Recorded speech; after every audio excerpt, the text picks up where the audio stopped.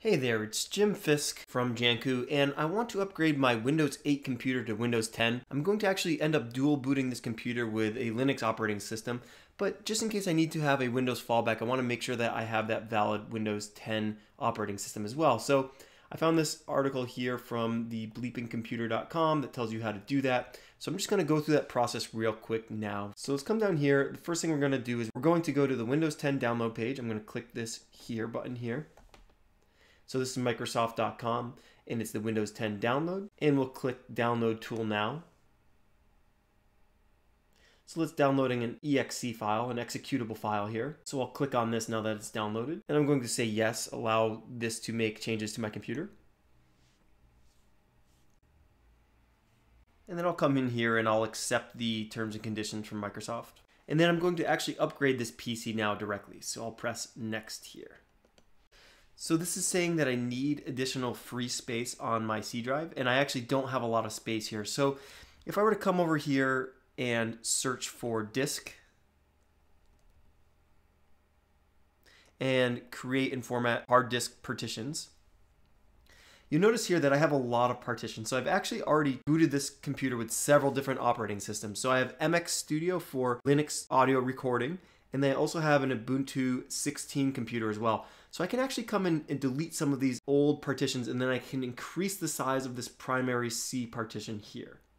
So let's go ahead and do that. I'll come in here and I'll delete this volume.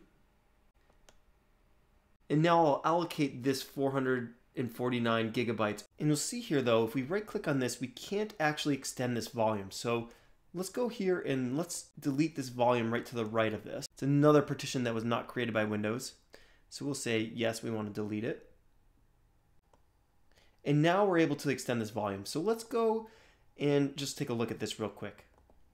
So if we do next, you can see that the amount that we're able to extend this by is the unallocated amount there. So we can extend it by a maximum of 7628 megabytes. I could do less if I wanted to, but I'm going to extend it by the maximum here. Say next and finish. So we see that we just increased the size of this C drive here. That's fine. And let's just go and go back to our installation wizard. We'll run the media creation tool one more time. We'll say yes. I'll accept the terms, and then I'll upgrade the PC now. Click next. Okay, so then we have the Windows 10 set up and we're agreeing to the license terms, so we'll say accept. Okay, at this point we can do the install, and I'm going to have it keep all my personal files, and then I'll just click install, and this will start running the installation process. This will take quite a bit of time and will actually require a system restart, so we'll have to check in on the other side once this is completed. Let's go ahead and run this now. So after this initial Windows installation process finished, I was pushed over into the GNU Grub shell that looks something like this. Now I think I was presented with this option because I had already dual booted my computer with Ubuntu previously. And I think what was happening is, since that was the default computer on my device, that it was sending me into that menu. I also might have deleted something when I was removing some of the previous partitions that I had set up. Hopefully you won't see this, but if you do, you should be able to just follow these steps and complete the installation process that way. If you type the word exit in here and press enter, it will kick you over to a boot menu that will look something like this. Now if you select the second option here, the hard drive, solid state drive option there from Toshiba, that's the maker of my computer hardware, then you can select an option in there, the Windows Boot Manager. Now the first time I selected this, it kicked me back over into the Grub shell. And the second time through here, I actually went and I selected the option number 5 where it says enter setup. And then that ran some installation process that looks something like this. And since this warns you that it's going to restart several times, I was pushed back into the GNU Grub shell a couple different times. And each time after that, I was able to choose the second option using the Windows Boot Manager.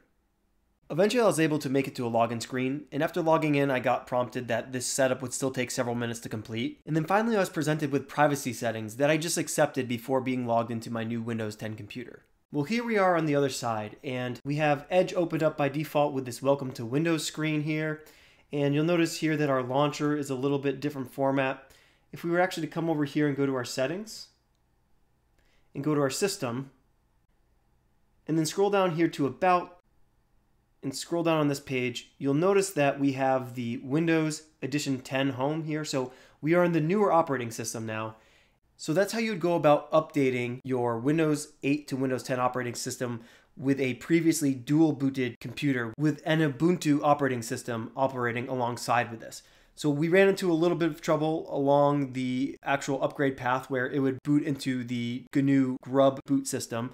But once you get around those couple weird parts, then the rest should be pretty straightforward. Thanks for watching this video, and stay tuned to this channel for more content like this in the future. All right, take care.